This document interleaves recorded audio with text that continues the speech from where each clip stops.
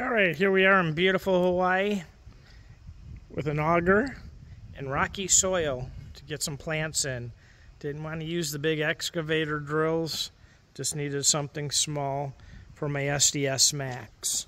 So my SDS Max, they don't make any drills for it, so what you're going to do is take this drill, presto, lop off the end with a grinder, just cut the end off. Then on Amazon, you can order this SDS Max. It's for a hole saw drill. The thing was like only less than 10 bucks.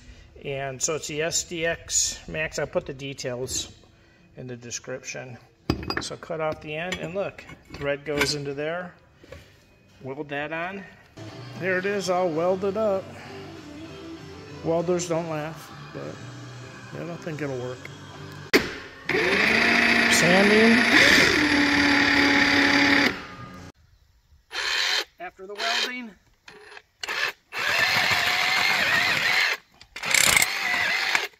in the rockiest soil, it works fine.